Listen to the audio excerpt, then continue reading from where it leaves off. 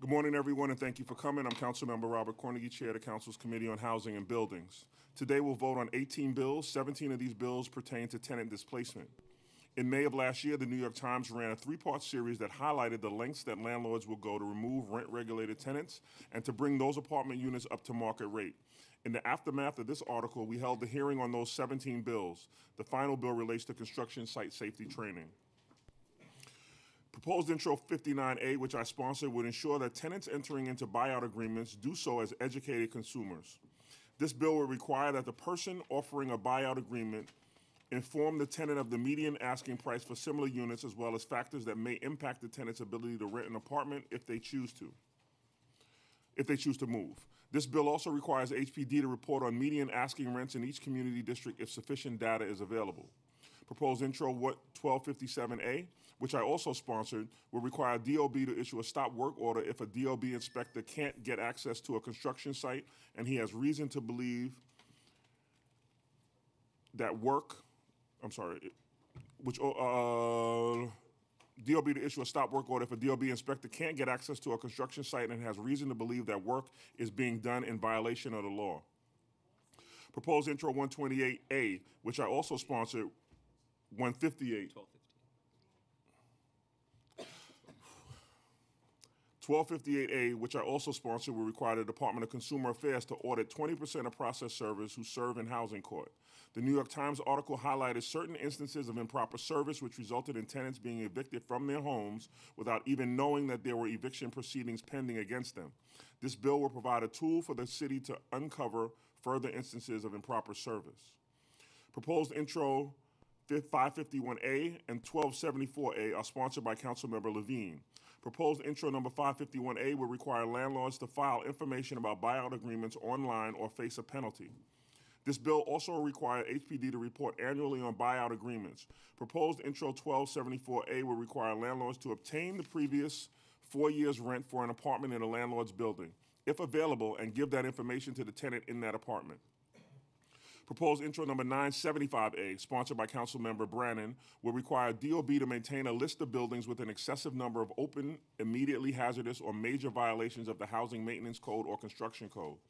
These buildings would be subject to a year-long moratorium on the issuance of permits. Proposed Intro 977A, sponsored by Councilmember Reynoso, would create sanctions for registered design professionals who submit professionally certified applications for construction document approval within any 12-month period that contain errors that result in a stop work order.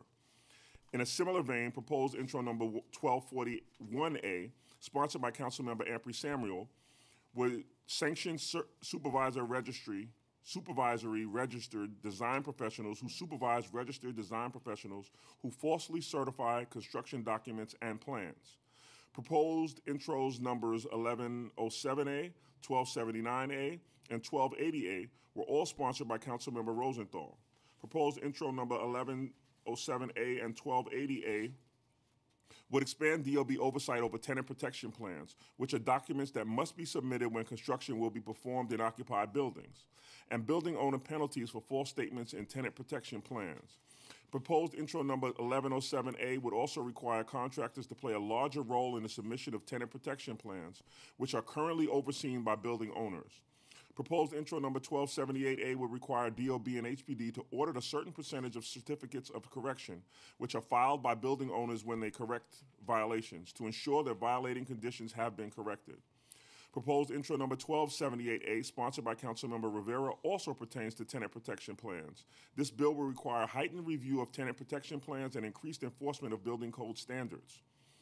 Proposed intro 1171A, sponsored by Councilmember Torres, would, among other things, require audits of a building owner's entire real estate portfolio while the building owner was caught performing work without a permit, or where the building owner submitted 5 amendments to construction documents within a 6-month period that contained changes in occupancy, rent regulation status, or that would require the owner to submit an application for a new permit.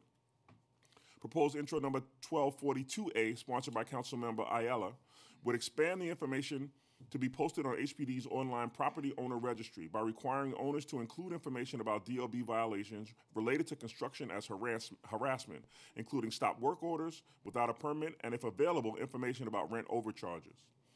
Proposed Intro 1247A, sponsored by Councilmember Cabrera, will require owners to distribute copies of notices of violation to building tenants and require DOB to provide information about the adjudication process for resolving those violations.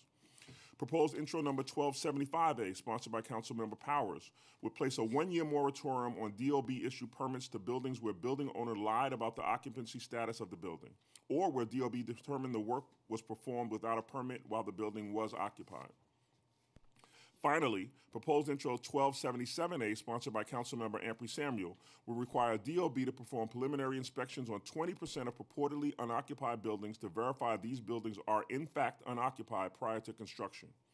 In addition to voting on the tenant displacement bills today, we'll vote on one bill relating to protecting the construction workers who risk their lives to help develop and grow this city. Construction remains one of the most dangerous lines of work in the city. Local Law 196 of 2017 created comprehensive safety training requirements for construction workers. Proposed Intro 1533A, sponsored by Public Advocate, extends the deadline by which workers must comply with the training requirements in Local Law 196. Through these 19 bills, we hope to better protect our fellow New Yorkers, both in their homes and in their places of work. I'm joined today by Council Members Rivera. I know who you are. Espinal, Barry Grudenchik, Antonio Reynoso, Margaret Chin, Fernando Cabrera, Bill Perkins, and Helen Rosenthal. Did I not say Richie? I could have sworn it. And Richie Torres. Call me Rafael Espinal. I call that. Thank you, everybody. We can now ask the clerk to call the roll. Matthew DiStefano, Committee Clerk, Committee on Housing and Buildings. Roll call on the aforementioned bills. Wait, I'm sorry, Clerk. I didn't ask any of the members if they'd like to speak on their bills. Oh, wow. We're a shy crowd. Nice. Speak after we vote. It's great leadership over there. Okay, roll call on aforementioned bills. Chair Cornegie. I vote aye. Cabrera. Aye. Chin. Aye. Espinal. Aye. Rosenthal. Aye. Torres. Aye.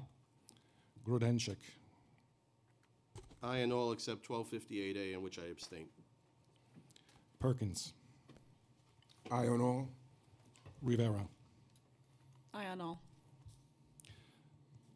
By a vote of 9 in the affirmative, 0 in the negative, no abstentions, the items have been adopted with the exception of Intro 1258A, which was adopted by the vote of 8 in the affirmative, 0 in the negative, and 1 abstention.